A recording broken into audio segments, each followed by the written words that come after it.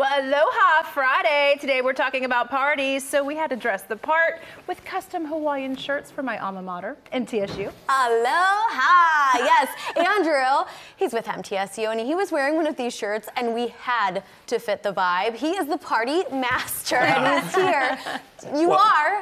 You wanted a shirt. I had to deliver. He did. He's too good. He's too good. He's here to talk about this major upcoming celebration. You guys are going to be carrying the vibe all throughout the weekend. Busy weekend. It starts tonight on Broadway. Tell us all about it. We're really so happy to partner with Big Machine Music City Grand Prix, and they're having a Freedom Friday celebration on Lower Broad, free and open to the public. They've got music, got fun, and all having great times there.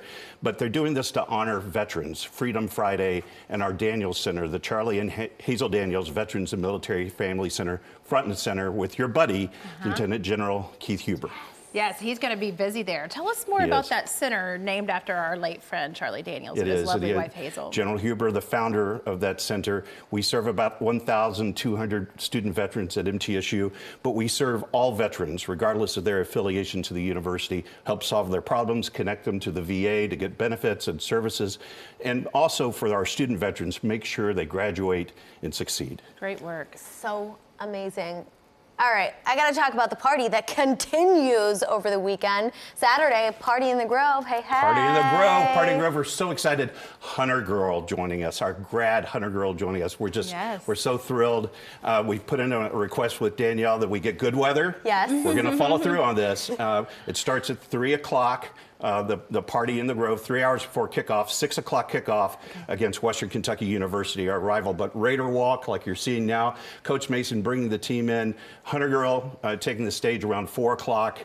All free and open to the public at Walnut Grove, the great celebration yard of the university. Yes, we're seeing video from the very first one you all had. This is new this year. I love this. How did the first one go? It went so very well. We got that nice little window before the rain started, but the Party in the Grove went off great.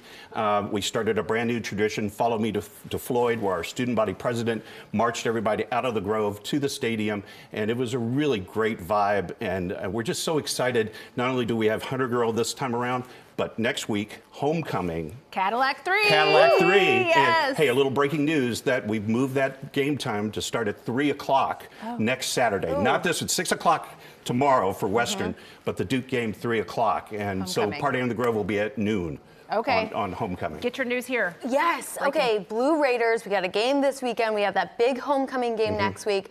How has Coach been doing and acclimating? I loved seeing that video of him hanging out with the students. So sweet. It's awesome. Coach insisted. I don't know if you saw when he was walking the Raider Walk. He wanted the team. He wanted to touch the horseshoe statue, which is our symbol for good luck.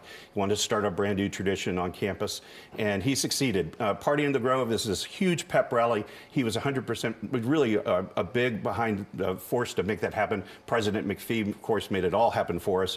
But it really just allows us all to celebrate a new beginning in football. I love that all the people you have performing at Party in the Grove have these MTSU ties. HunterGirl obviously graduated from there. And I also love that she kind of carries on y'all's mission about supporting the veterans through her music. All her time at MTSU as a student in the College of Media and Entertainment, where you came from, thank you so much. She led support and sang at General Huber's events, supporting our veterans, and she continues to do this today. That's why we're just so thrilled that Dean Beverly Keel from your college invited her to come play at Party in the Grove and be among our first set of performers. It's awesome. Awesome. Well, and seeing HunterGirl and our own Stephanie Langston, how does it feel to see your alma mater really shining and succeeding in life? You know, it's wonderful when we can have events like Party in the Grove, where we can celebrate the success of our alums. Every act this season that we're having in the Grove are all alums, have alum ties. 2 of the 3 Cadillac Three are our alums. So it really lets us celebrate their success, and it allows others to kind of see what you could do with an MTSU degree. Absolutely. Wear one of these. You could wear one of these.